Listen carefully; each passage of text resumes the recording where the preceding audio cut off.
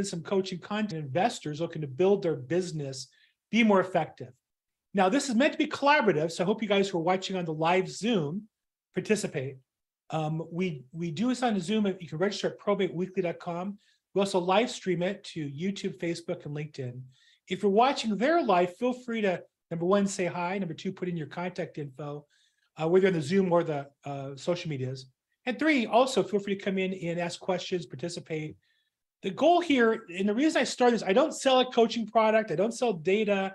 I'm a real estate broker. I have a team of agents that I work with in Los Angeles and throughout the United States of building a national platform to build our business in real estate in the specific niche of probate and related businesses.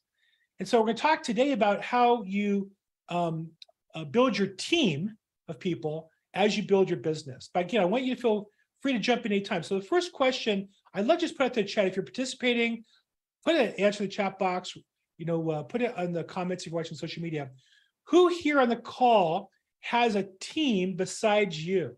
And if you do, put me and the number 1 or 10 or 50 or however many people are on your team. I'd love to see the answers. Who here has a team and how many people do you have? And this is, I think, a tough question. I'm going to talk a little bit about the principles. There's a saying that you can go fast alone, but you can only go far together. And so we're going to talk about what that means and how to specifically I'm going to share some of the things that I do. And then hopefully some of you who have successes will jump in and share some of the things you do. So anybody here want to answer, if you have a team, how many people do you have on your team? If it's 0, if it's just me, put just me. And I won't call you out by name. Okay, so Lynn says she's part of 5 active agents. Okay, thank you for sharing that. Me, 8 on our team. Jack is just me. Oh, Jack is not just you, junior family, and every sporting event between here and Mississippi, I think, or Indiana, I guess now. Okay, so I think we'll find if everybody participated, I wish you all would. You make more money when you participate. But what I'll say is that whether or not you're a team has nothing to do with your legal format, right? Me and I have 3 buyer's agents in my brokerage that help me show. Great, Shelly. So what I want to say is you'll often hear me talk about my team or our team. I say it all the time. Now, from a company point of view, EXP has different formats you can choose to participate. You can be your independent agent by yourself.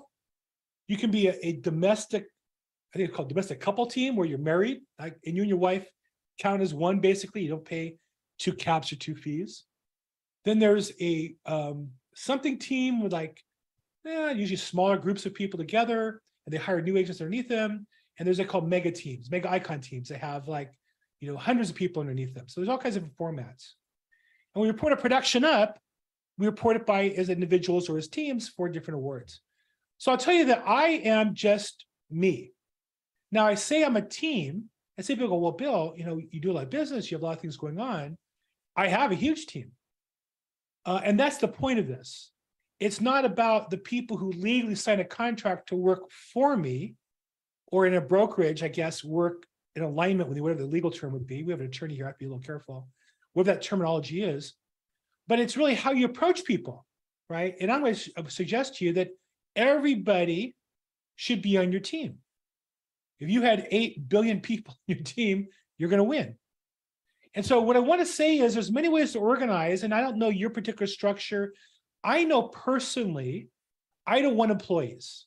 Now, maybe part of it is I'm at 64 years old with 2 grandkids now. I'm making really good money. I put a lot away. I just don't have the energy to put up with other people's stories much anymore, drama. I'm glad to help you, but if you're not going to help yourself, I just don't have the energy to put you on a 30-day notice and terminate employees. And I'm in Los Angeles, California, where my experience is the worst place to have employees in America. And so for a lot of reasons, I don't have employees. And I'm also trying to keep my business simple. And so it's simpler for me to either make agreements with agents individually and for administrative work to work on a contract basis. But that's my team. I have one TC I use primarily.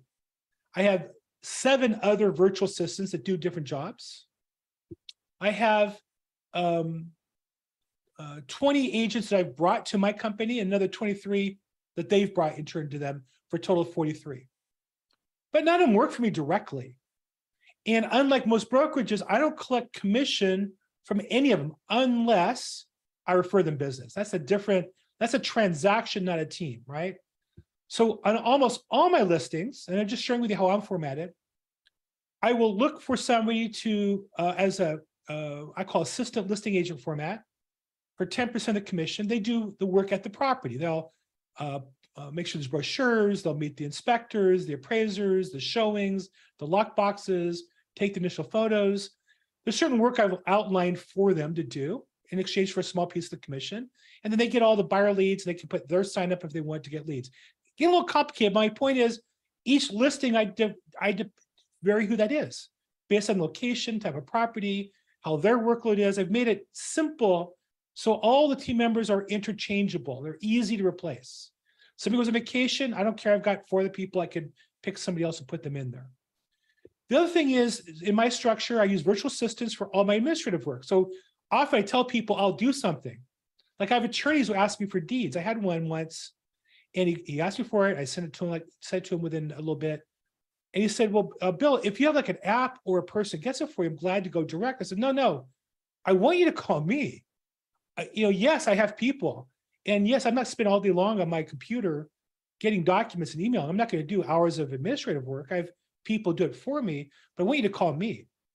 And so the key is to find people to delegate to. Now, that's a different topic I do on delegation and how to do $400 hour work and delegate out anything below that, or certainly below $100 an hour work, to somebody else. That's a whole different discussion. Recently, I had to get a lockbox where I live in West LA to Sunset, Sunset Strip area. So back and forth, if I just drove there and back, it's probably at this time of day, it's probably about an hour drive, assuming I find the person, drop off the box. And I hired a delivery service just to go there. It cost me $30, $40, but saved me an hour for $30, $40.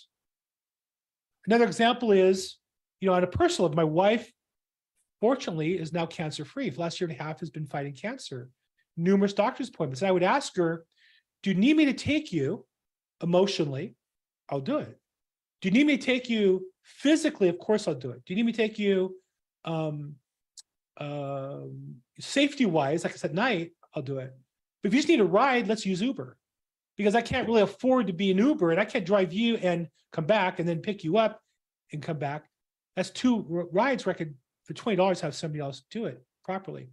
So that's different delegating work. My team is all those people, right? And I want you to think of that the goal here is we're looking to build a business, not a job. And I will tell you, even if you just have a job, let's say you say to me today, well, I work, full-time at wherever, Macy's or Google. I work part-time in real estate. I would say, take the attitude. My mentor taught me when I came out of college, no, you're in business for yourself. You just rented out yourself full-time to the employer, 40 hours a week or whatever terms you make with your employer, to one customer. And they're going to pay you on a W-2, you're going to pay taxes and all that means. But if you take the attitude that you're a business, and even when you're an employee, you're really a business, you just made yourself an employee for that business, then you start looking at your time differently, and the value of your time becomes greater because you can make money. I can make money. Anytime I call people confirming business, I make money. That's my basic job. I'm the rainmaker of my business. And I will say one last thing. I'm going to get my soapbox a little bit. A lot of people in real estate talk about teams. In my opinion, particularly some of the, I don't want to badmouth another real estate company like Keller Williams where I used to work. I don't want to say their name and embarrass Keller Williams, but I feel like a lot of these companies have these training programs that really are almost enslaving agents back to the broker or the team leader. And the teams are run for the benefit of the team leader rather than for the individual. Whereas really, when I did employ people when I was younger and had the ambition to do that, I always looked at employees as important resources. Our job was to make them more valuable by teaching them, helping them grow. And the value of success was the employee's growth. And if they went to other places within our network, an example, I ran a large brokerage and the owner didn't allow top agents to hire our frontline staff, like the receptionist and the admin staff. I said, that's crazy. Of course we want our brokers to hire our staff because our staff knows our ways. And then our top brokers, our top agents will stay with us. So I would tell you that a team in my concept is about everybody winning. And if you can help everybody win, right? I have a TC, for example. I want her to have more business when she wants it. She's busy. She has way more business. I'm not going to market her. But if she does, my job is to help her be more successful. Let me ask you, when I do that, when I help get business to my TC, when I call her, do you think she takes care of me? Yeah. She might put your file down and work on mine. And frankly, I don't care. If you want her attention, you give her more business too, then we'll both win, right? Let's both help her. So a team is not a way to enslave others. A team should be a way to build synergies and win. So let me just cover those 5 kind of mindsets before we get into the details, because otherwise the details won't make sense. How do you build a team? On your own, you can go fast, but together you can go far. If you want to go far, you need other people to help you be successful, number 1. Number 2, there's a lot of different formats. Don't get stuck on the format. Now, I'm kind of creative and I'm educated and I've been around a while. So you always should start by copying a format or a template and then adjust it to yourself. But there's a lot of ways to do it. Don't get stuck on, this is the only way to run a business. Many real estate agents get to a brokerage and think, well, that's the only way to run it the way they see it. You understand there's many ways to run a business. I'll never forget when I left, I was a broker, general manager for a 7-branch office I helped build. And when I left him, I met one of the other leading owners called me to interview me. And his business was totally different. Our business was Mike Ferry, phone calling. We had call centers set up in the office. His office was based on printed material. He had like a printing company within his real estate company. And he used that to give marketing material to his agents, like flyers and mailers and stuff. And he had a staging company, and he had a whole methodology on how to use that, right? That they would give the staging for free if they did the listing, and then they adjust the listing, it was free every 30 days. If they cut the price by 5%, he had a whole system behind it. I had never seen business done that way. It was eye-opening to learn a new format. So I want to just tell you, don't get stuck on the structures, many ways to organize. 3, I showed you how I do my business with it's just me. I mean, I'm in a room, there's nobody around me. My wife is outside, but I have a team, but we get a lot done. You know, I'm closing 25 or 30 deals myself. I have 43 total agents that are closing deals. I have events going on. I have events I show up at. I did nothing all month but show up because my team's running that for me. 4, it's about building a business, not a job. And even if you have a job, it's about building a business. You just aren't paying attention. And 5th is a team is a way to empower other people, is not a tool to enslave others. You don't build a team because other people are going to work hard to make you money so you can not work hard. It doesn't work that way. Great leaders are at the front. Great leaders are leading the troops, not following behind troops. Bad leaders are always back at headquarters while the troops are suffering and they don't know what's going on. And so those are the 5 mindsets I would think about, but I want to give you the concept. When I say, how do you build your business? How do you build it? Building your team.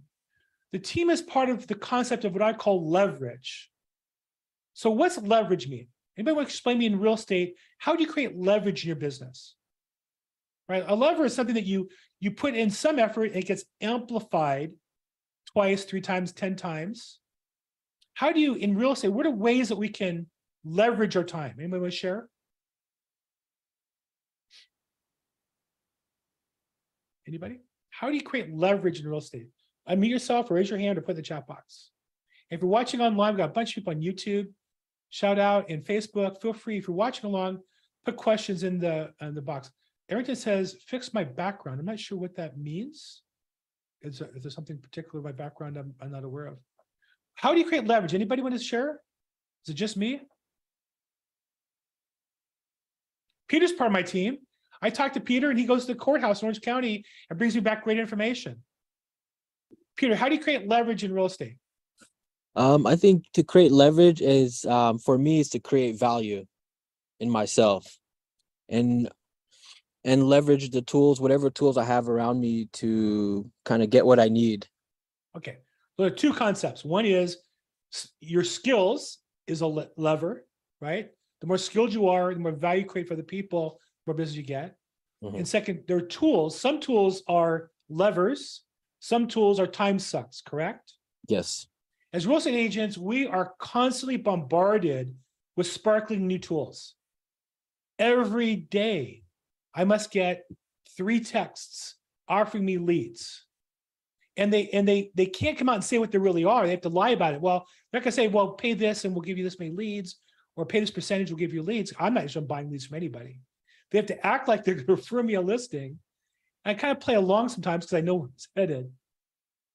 But we get offered sparkly toys, but we have to realize there's real tools and levers, and then there's fake. One of the tools is people. The more people we talk to, the more people we create value for, the more successful we'll be because we can create more value for our customers. So when I say your team, when I wrote this out, I said, well, how many people are really on my team? So I started making a list, I categorized them. So let me just share with you how I look at my team.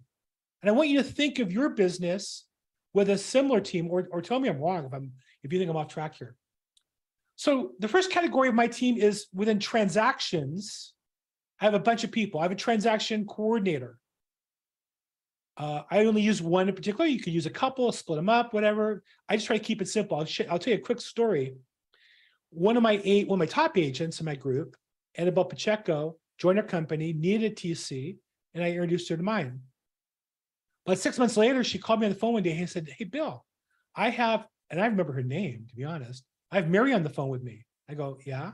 She goes, Mary. I'm like, no, who's Mary? She said to me, no, Mary, you talk to her all the time. And I said, who? I don't talk to Mary all the time. What are you talking about? She said, Mary's your TC. And I said, Annabelle, you don't understand. I've never talked to her. I only communicate through email because a TC in my book, I want to communicate as efficiently as I can. And it has to be very good at taking instructions via email. I had never talked to Mary. If I did, I don't remember. I never talked to her on the phone. I never saw her on a Zoom call. But I closed like 100 deals with her. I didn't really care to talk to her. I'm not looking for any more female relationships. I'm married and I have a daughter. So I have enough, right? But my point is that she's part of my team. I look at her as a team. How's your workload? How are they treating you? And then the company I'm with, XP, had an in-house department and they closed it down. And so I hired her externally to do my work. And I asked her, hey, we have a marketing event. You're welcome to come for free. I offer her what I might charge a vendor as an advertiser because I want to help my team member build her business. I recently referred her some business and she gave me a thank you. She discounted the fee, like, I remember what it was, $25, $50. It was very nice. But that's not why I do it. Why do you think I want to refer her business?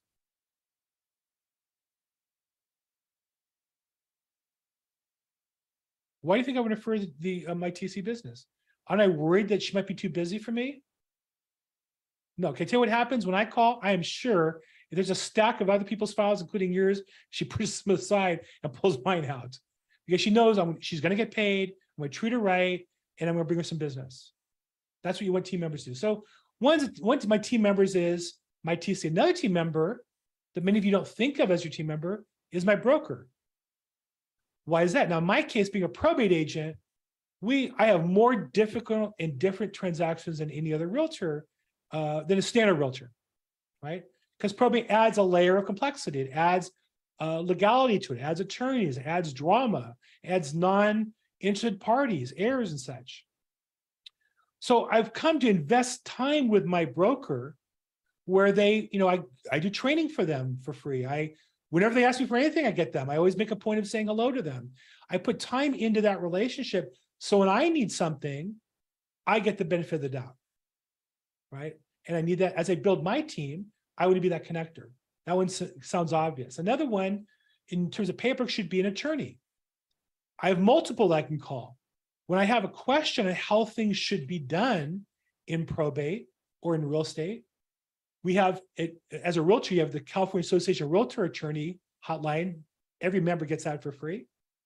But sometimes I have questions specific to probate that they're not going to handle. That I have attorney friends I'll call and say, hey, I have a question. I'm working on this angle. Can you help me with it? They're glad to help me because I'm part of the team with them. So we should all have attorneys that can help us train. Now, how do you earn that? By giving them referrals, by giving them business. I also have team members who help me with the property. In my case, I have a team member who does, the sign or the sign writer if they want to do it, or brochure box. They handle the showings, they have the inspections, they meet the appraiser, they meet I refer them to buyer leads, and they handle all the buyers. Another one is all the reports of transaction. Who's your title company? Right? It's interesting to me when agents call me, I'll say, well, you need to get the deed. Now I could pull up deeds across America because my team member gives me access to certain reports. But I want to encourage you as agents, you all should find a title representative who's more than just a rep, and don't settle for ball game tickets or coffee or donuts or something stupid like that. I'm running a business. I want the title rep who's going to help me generate business. I got into probate initially because of title rep, Kevin Sales, at Lawyer's Title. I brought him in to train my agents, and I just was fascinated by the concept. Before I even did production myself in probate, the title rep helped me. I didn't ask him for money or co-sponsoring or a party or whatever. I made a lot of money because he helped me and I helped him, right? How about your escrow? Or if in other states, your closing attorney? Are they a team member? Are they just somebody that you have to deal with once in a while? Well, what would treating them like a team member look like? If you took that relationship, instead of I have to open escrow somewhere, I have to open a closing somewhere, to what would life look like if there was somebody, in our case, escrow in California, in other states, closing attorney, what would it look like if that person felt like they were your partner in your business?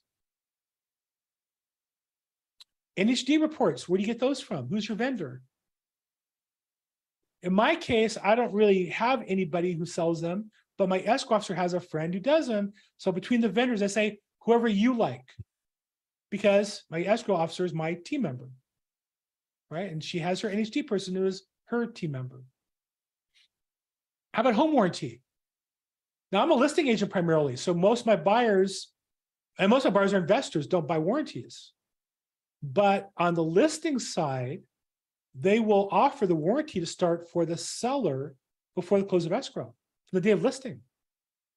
They can prorate the warranty, take it off close of escrow, and the seller hasn't paid for it. But that way the coverage started under the seller. So the buyer moves in, all of a sudden the air conditioning doesn't work. It's presumed it's been working while the seller was there. So the warranty becomes one of my partners. I recently interviewed Choice Home Warranty as my warranty partner on my YouTube channel. Why? I want to promote her business. Why is that, Bill? Because when I call her, I want you to put you guys on hold to take my phone call. Nothing personal. And I want to put everybody's on call on hold. I'm trying to sell some houses here. So again, those are the people regarding the who did I leave out? Anybody else have partners related to the transaction that I left out? I can just cover it. TC broker, attorney, cars attorney. Whoever's going to go to the signs, showings, and meet inspections and that stuff.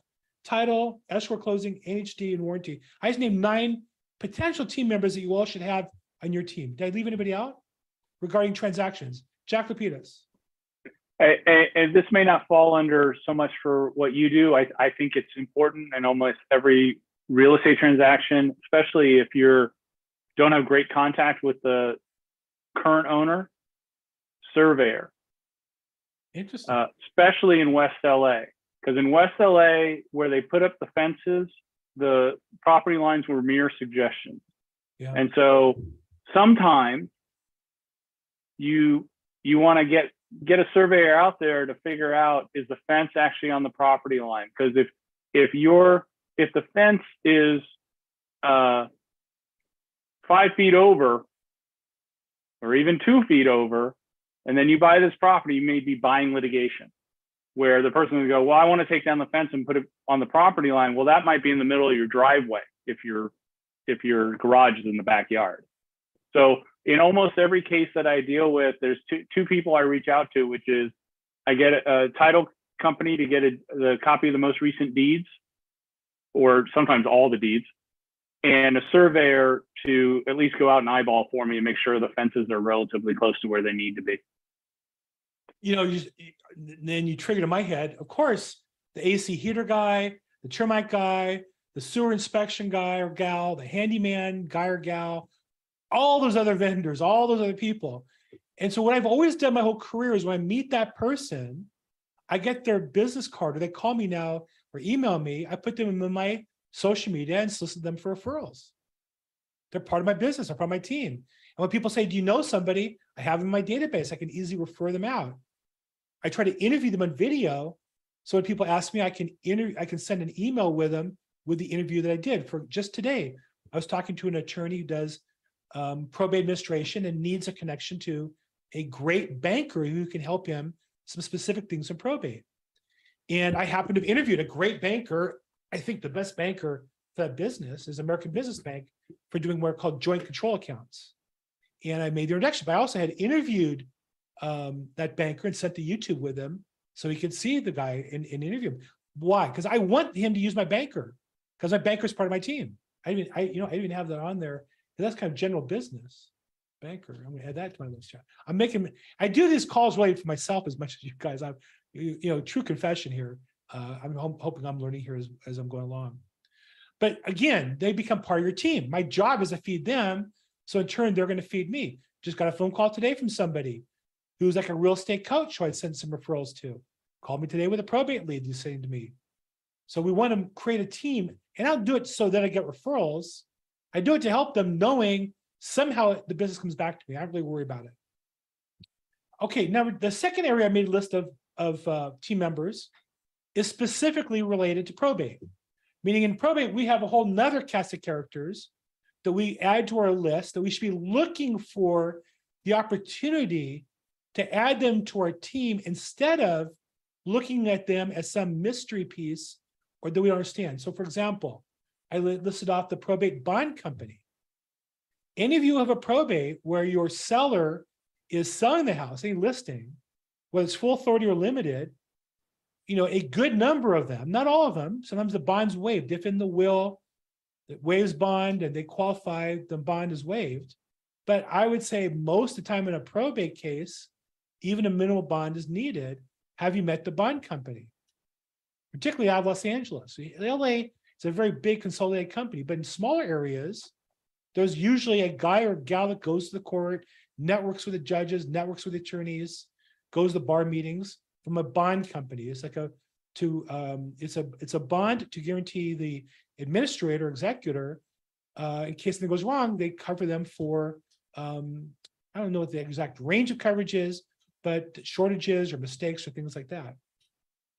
Bond company, probate advance company. I've had some on this call. A critical piece, but again, it's not just my customer needs money. It's this person should be part of my team. I want to interview them. I want to promote them. I want them to think of me as a key member of their business. So when they have referral, who do I want them to call? Everybody together? I want them to call me. And you want them to call who?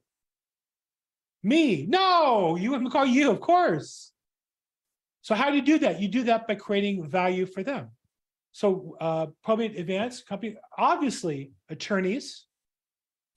Now, one of the big mistakes, I actually interviewed Jack Lapidus, I don't remember if it was on this call or the real estate investing call, about referring to attorneys, working with attorneys.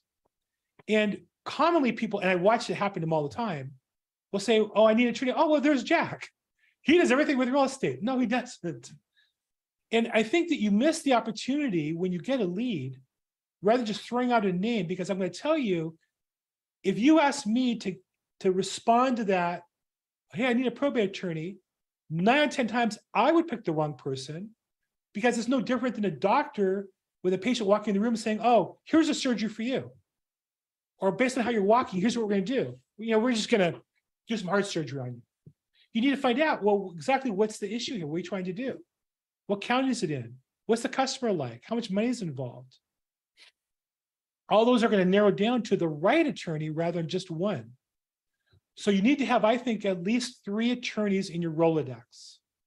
And probably in each of those 3, one in every geography you work, and maybe also male and female, because people work better with one or the other, or however else you want to split it up. But you need three: a probate administration attorney, a probate litigation attorney. Now, this is true if you're in California, and then a probate avoidance attorney, aka an estate planning attorney. So any state, you need two of those three. In California, for sure, you need probate litigation. I literally today was talking to a leading probate attorney who does estate planning, who does not do litigation. And he was asking me to help him find people for litigation cases too. Very hard to find. Probate litigation is a very narrow field, very specialized. But still, wouldn't you like to have attorneys call you with that problem? Like, I take those calls all day long. I would book myself at my desk 8 hours a day fielding those phone calls, right? Having attorneys calling me for help, because I want to be the value to them. So those are three you need to have. And that way, when people say, hey, I need an attorney in probate, tell me a little bit more. What are you trying to do? Trying to avoid probate? Is there trust, involved, and you need to work through the trust or issue a new trust or whatever it might be? Another group of people we deal with is real estate agents, is paralegals. I just can't tell you how often I talk to agents and they'll ask me questions about something. And I'll say, well, do you talk to the attorney? No, whenever I call, I just get the paralegal. Well, who do you think really does the work? Let's be honest. I mean, the paralegal doesn't go to court and talk to the judge, but who does all the other work? Who do you really think does all that?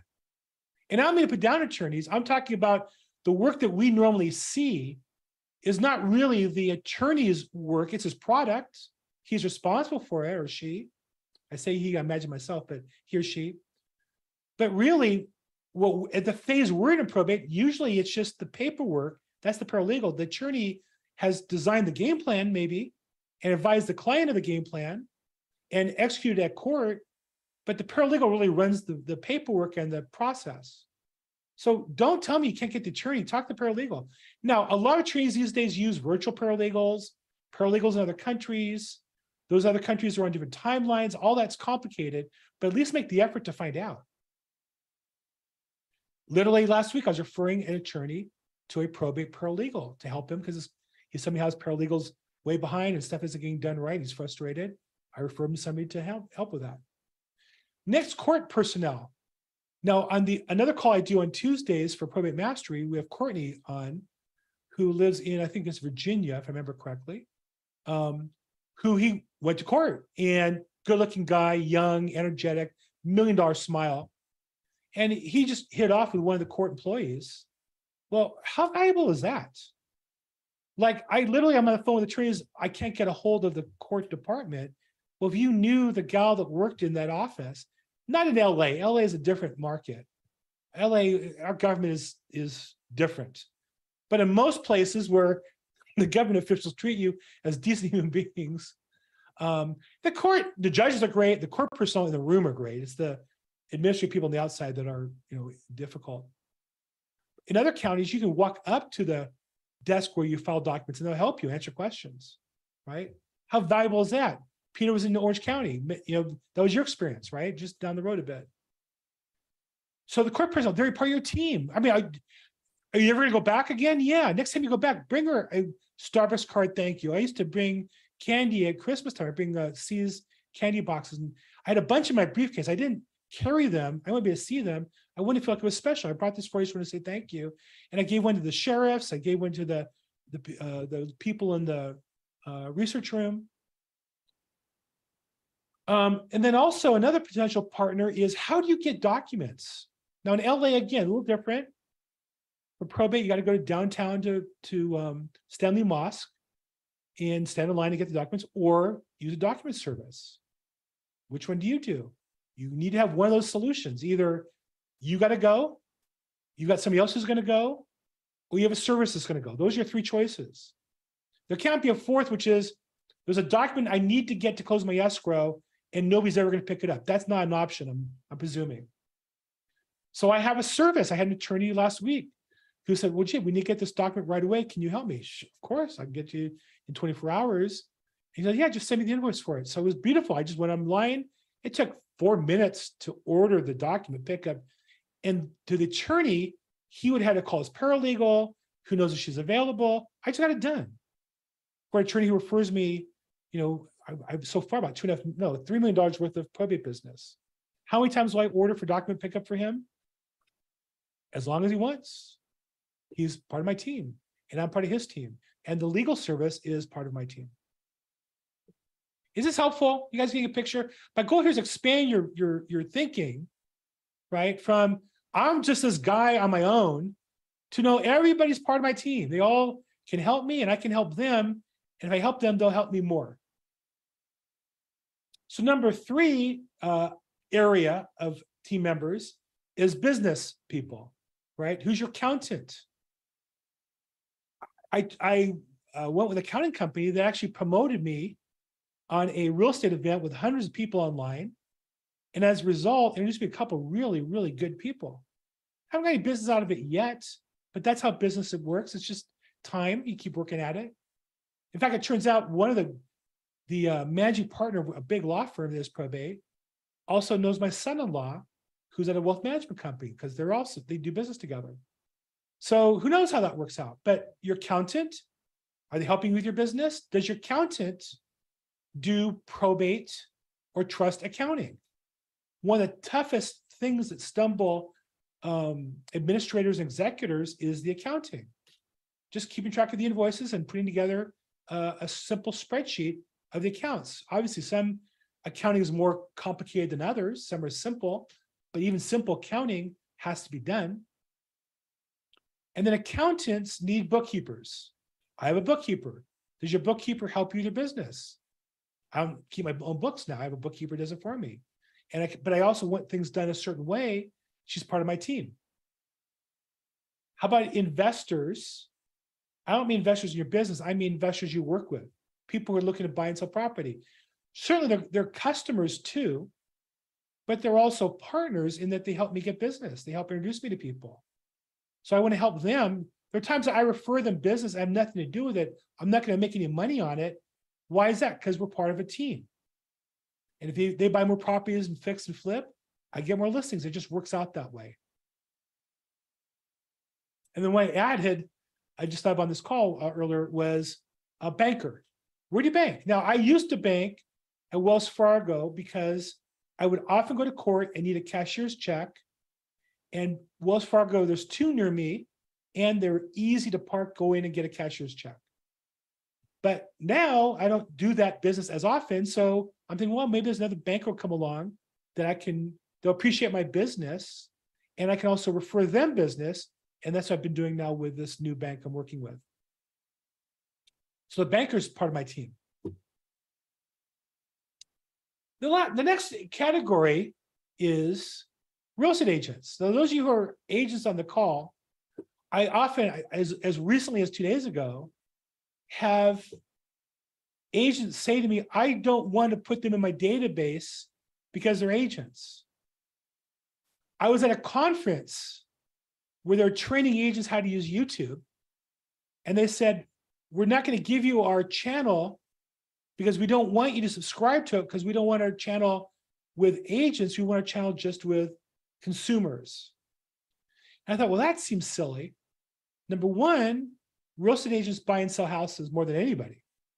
They're investors, typically, more likely to have second homes, more likely to buy homes. Number two, referring business in and out of the area. Number three, their customers, if you go into YouTube or Facebook and you connect, your customers kind of start to become their customers, right? We've all seen that if you're on YouTube, they'll say, oh, so-and-so also liked this video. So of course I want realtors to like my videos. Of course I want them to be in my social media. I'm going to give you the opportunity to do business with me. At the same time, if you're not active, maybe you retire, maybe you're out of the business. So of course I want as many people as possible. So part of it is just working together that way. I also on my team have agents that show property for me. There's an app I use called Show Me, where you go in. If I need to show property, I don't show it. I don't show property, basically. There's exceptions, but the last 100 houses I've sold in the last few years, I've shown 2, because it's just not productive, driving there and back or showing people property. I'll make an appointment and then have an agent show up and show them the property. But now that an agent's in my system, they're part of my team. I want them to give my customers better service than the other agents' customers. I want them to know who I am. Another one is cooperative agents. When you're a listing agent, how do you treat the buyer's agents? I try to treat them all like customers. Generally, I'll double in my own deals. So I want to get all their information. I want to put them in my system. I want to stay in touch with them. I want them to appreciate me. I've had other agents refer me listings. Hey, Bill, I got this listing. I can't quite get it. I'm not a probate expert. Can we co-list it? Yeah, I do that all the time. But it's more than just that. It's also, I want every one of you, when you see my listing, go, gosh, this is great. I can sell one of Bill's listings and learn how to do probate from him on a deal. I would love that. But you really want all of their, you want their support, and one way is treat them like their prospective customers, not like competitors.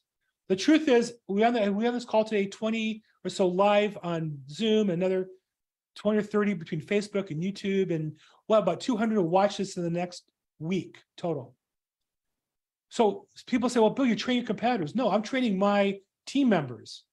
There's 200 agents who are going to watch this, and there's 1 million agents in the United States who aren't. There's 100,000 agents in LA. If we get all the business, well, who besides me would like, if we got all the business in LA, who'd be okay with that? If we got all the business in California split up amongst us. Okay, I thought you guys would be okay with that. I'm okay with that. My hand's up. What? How did my hand go up?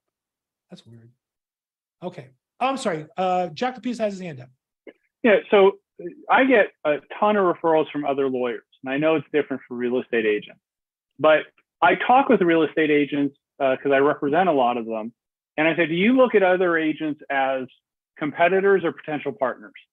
And they say, oh, competitors. I say, well, what, if you're on one side of the deal and there's an agent on the other side of the deal, are you guys working together or are you enemies? They go, well, they're enemies.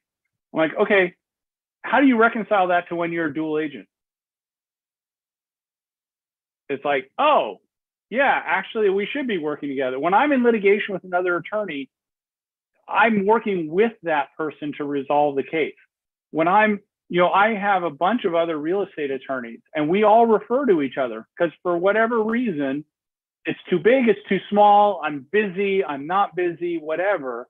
And it's very much the same with real estate agents where, they're too busy, they're not busy enough, the house, it's too big, it's too small. I don't like working with that probate attorney. I don't like working, oh, that judge drives me crazy, so I'm going to hand it off to that person.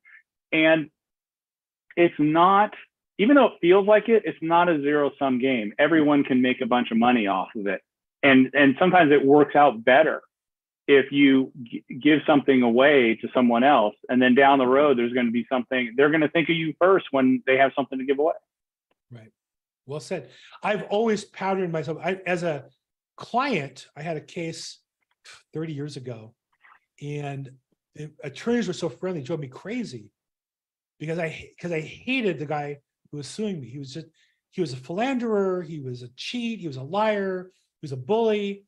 And at the end of the day, I got some money from him. I didn't lose anything, but the attorneys were so friendly, it just drove me crazy. He said, look, Bill, we've got to get along, or else if we're fighting, it's going to make it worse. It's going to cost you more in the long run. Like, we have to communicate. And I always feel like there are times, unfortunately, when I get an agent who's dishonest, I need to protect my customer from them. Then I'm going to throw down. Like, if you want to go to the mat, let's go to the mat, because my job is to protect my customer. But 99 of 100 or 80 out of 100, I want to be cooperative. I want the other agent to like me and trust me. And I want to put deposits in that relationship early to try to get through the process. I really work hard in the beginning to make an assessment. And if I can, be as friendly as I can to them. Now, the problem is once somebody shows you their teeth, you have to treat them as, once I realize somebody is just dishonest, man, then you have to just scrutinize everything. But Jack has 100% right. And I think watching attorneys work gave me an idea of what's possible. And I want to say, as realtors, we're the ultimate cooperative business. The existence of the MLS is two guys got together and said, I got this listed, you got that listed. Let's put together and also try to sell each other's listings. Well, that makes sense. That's all the MLS is. It's us. We own it. They're called cooperating brokers, aren't they? Well, that's what they're called. A lot of things are called a lot of things, but yeah, they're called exactly. That's the term, cooperating brokers, for a reason.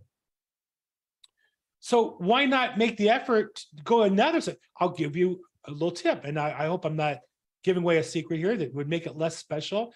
If you guys ever saw my listing, but I'll tell you that every time I ever sell a property, I send a gift to the buyer's agent and just say, thank you. Usually it's a book that I find inspiring.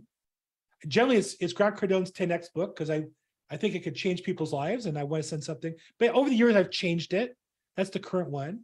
I just send them a little thank you note and have the book, delivered to them as a thank you. Not a big deal. It doesn't cost a lot of money, but it's something to say I appreciate the time we spent working together. I didn't have to do it, right? Because what do you think next time that person, I had an agent one time call me. It's so funny. We closed the deal and she called me like a week or two later. I didn't put her name together because her name was fairly common. And her name was very common. And she said to me, by the way, you have a problem in your listing, blah, blah, blah. She was like my eyes and ears. I'm thinking, she said, you don't remember me, do you? I said, no. She said, I'm the buyer's agent that sold your listing at blank. I'm like, oh, wow, it's so nice of you to call me and tell me. Why do you think she did that? Because we're like friends. I never even met her, never even saw her. Okay, here's another group you guys are going to find funny. All the colleagues at your brokerage. They're all part of your team. Now, you get kind of sucked into the team, into the broker's team, but you need to suck them into your team.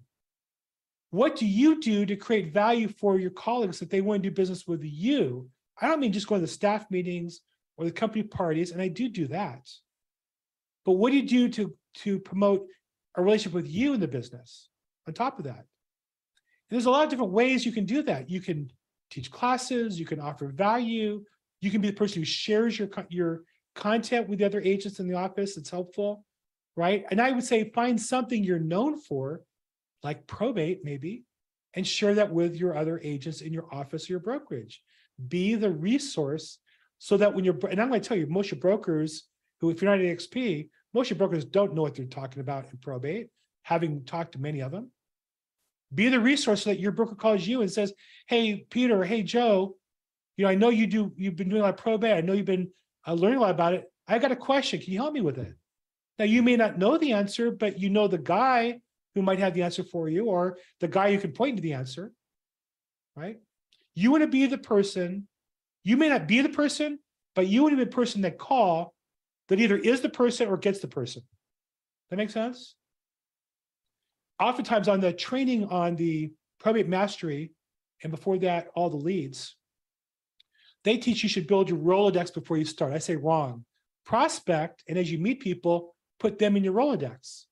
You talk to somebody, you meet them at a network event. I do plumbing. Now you got your plumbing contractor guy.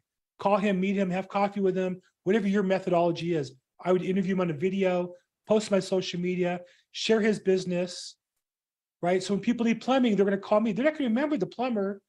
They're going to say, hey, Bill, I saw you interviewed a plumber 2 months ago. I need a plumber. Can you help me? Yeah, I want to be that guy. I don't know anything about plumbing. I do turn water on and off, and I do flush, but I don't know how the pipes work, but I know a guy, right? So you want to be the resource to the agents at your office, at your brokerage, at your company. I create a group at EXP for probate internally, and we have almost 3,000 members in that group. And the good news is we get to share content together. We get to share ideas together, share leads together.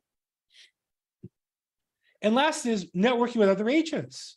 So many of you go to networking events, you meet somebody, you try to figure out what they do, and then you discover they're an agent. They're just another agent. No, they're a human being. They're a human being. They're a person. And there's multiple ways that you can do business together over time. If you look at that opportunity, maybe they go out of business and they need to refer somebody that they trust and like. Maybe they move out of the area. Maybe they hire you on their team. Maybe you bring them in your office as a buyer's agent. I don't know. But you don't know until you start the relationship.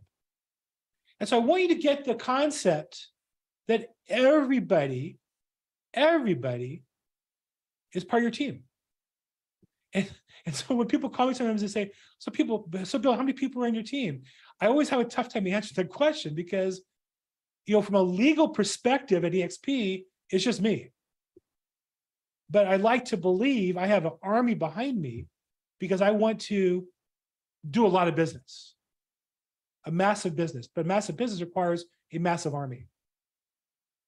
Okay, so those are the people. This took a longer than I thought it would. Wow. Okay, 52 after the hour. I covered a lot of talking today. Questions first on this topic. Anything about building your team, how to leverage yourself with other people?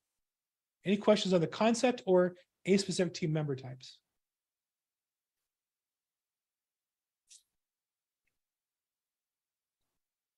Anybody? No? I guess it might be participative. Anybody have any questions? No? I don't have a question, but I do go back to what you're referring to, that, you know, the listing agent, or depending on what side of the transaction you're on, you're pretty much working together. And you know, I always see it as, when I'm representing a buyer, is the listing agent's my best friend, because they're technically the one getting me paid at the end of the day. So I always make sure the relationship is strong with them. And going back to the team and creating value in your team, the office I was at, there's 115 agents. And out of those 115 agents, no one really knew probate. So anytime there was an issue, they would just, hey, go talk to Peter. And then they would come, and you said it, sometimes I don't have the answer, but I'm at least able to give them some form of value, and they could leave talking with me knowing more than what they knew when we first meet. So I 100% agree with that, and it's very strong. Thank you. Yeah, I mean, I know you and I spoke. I don't remember what company you work for, but here's what I remember is you're in Orange County. And if I need somebody to go into Granite Courthouse, I might be able to call you, talk you into it, because you're on my team. Well, I'm in San Diego. Ooh, I'm sorry, San Diego. Yes. Okay, well, my memory's not so good. I have it in my notes. Let me see here. Do I have it right? It's okay. 619, yeah, no, San Diego. Yeah, but I I'm knew you were in a court that I don't go to often, but Yeah. occasionally have something come up. And so I'd put my system, I would look up who I know in San Diego. Oh, Peter. Oh, yeah, we talked. Yeah. Yes, yeah, and going to the courthouse and trying to build relationships. Like, I've been speaking with the probate examiner. Anytime I could, I'll call the probate clerk and just try to get some information. And Dude, I that's want them, gold. yeah, I want them to know my name. I want them to become familiar with me. I just was talking with a lady. Her name is Lynette Mary Skull. She's one of the probate examiners on the case. And all I Dude, did is I found some court paperwork. I found her name, called it. Super simple, dude. right? Very easy to You do. could never, literally last night, I have a attorney who had a hearing this morning, and he had a question. He would have loved to talk to the examiner, and I did show him where the email address was. In LA, you get the email address, they're never going to respond to you. They just never, they just don't typically. But because we call the probate examiner, another answer is the probate attorney. It is what we call them in Los Angeles County, and other courts that call them different things. But you're talking about the person who advises the judge, recommends to the judge what to do or not do, and they're the recommend the judge, yes, this is good enough, or it's not good enough. And yes, the judge can overrule them, but you can ask them questions and get information that you can't learn that in law school. No, it was gold, man. When I was speaking with her, she gave me so much reassurance on, just whatever knowledge I was trying to bring to the table. And she was very nice, very cool to speak with. I'm actually going to give her a call tomorrow just to kind of thank her for everything she's done and how nice she was with me. And she put up with all my questions. And Dude, yeah, that's gold. gold. It was gold, man. Very nice. Good. So that's networking with people in the courthouse. And that, again, it's a little different in Los Angeles. You're not going to get that. That is, I bought a property where the county administrator attorney showed up. I had a chance to talk to him, got his name and number. And I did once call him and ask him a question. Again, gold. When you get a chance to talk to a guy who has that kind of, or gal who has that kind of expertise, you're not paying, Yes. you call an attorney, per hour is very expensive. And if they can help you, it's worth a lot. Good for you, man. Good for you. Yeah, it was really great. And another way, I just went to they had an estate sale. I was just driving and I saw an estate sale. I was like, hey, let me just pull over. Maybe I could find some old comic books or some old skateboarding things that I like. But as I was there, I started talking to the lady who was throwing the sale, got to meet her. And I told her how professional her work is. I liked how she was working, how she priced everything. And I got her business card. I've already called her twice. I've talked to her. And hopefully I don't have any business for her now. But like you said earlier, when the time comes and you have that opportunity, I'm gonna go to her right away. Exactly. Good. I looked at it. I added that in my list. Estate sales, staging companies, junk out companies, Yes. right? So I used 1-800-GOTCHUCK one time, and I took a video with me and the guys in front of the truck, in front of the house. They're glad to do it, and because they went on their social media, they're a big franchise. I got a bunch of views on my video because of that. So it was fun. It was also fun to do. That's the key thing, is do stuff you enjoy. Okay, I'm gonna wrap up here. Just because I kind of ran out of time and I have a 5 o'clock meeting booked. So let's wrap this up just real fast. I'm going to give you a couple resources. If you want to join this call, if you're on the replay or online and you want to come in live next week, you can register at probatemastery.com, and that'll take you to an Eventbrite page. You fill out the information and you can come in live and talk, ask questions and all that. And then also an additional free resource is on Facebook, the Probate Weekly Facebook group. It's free, no cost, answer questions, you come in, and with people who post leads around the country for realtors, for attorneys, for vendors. Feel free to post any probate related content. I put mine there. But if you have a video or a post just about probate and related, not about your listings, nobody cares, not about your whatever, your personal life, but anything about probate, love to have it in the group. And that way we can share and support each other's business and learn together and create value and share ideas, right? I see your video, I get ideas, you see my video, you get ideas, and we work together. Okay, thanks everybody. Pete, thanks for jumping in today and answering some questions. Always great to see you. Attorney Jack Lapidus, it's nice to see you in between ball games and in between your busy travel schedule. He actually does some real estate law along the way. Our favorite attorney, Jack Lapidus, here in Southern California. His contact info is in the chat box, as well as I interviewed him. He's on my YouTube channel as well. This is Probate Weekly. We do it every Thursday, 4 p.m. Pacific, 7 p.m. Eastern. Live stream on YouTube and Facebook and LinkedIn. Come in live if you want to register at probateweekly.com. You can see the past episodes at episodes.probateweekly.com. Go on the Facebook group. Thank you so much. I'm at Bill Gross Probate on social media, and make today your best day ever. Thank you, everybody. Thank you, Bill.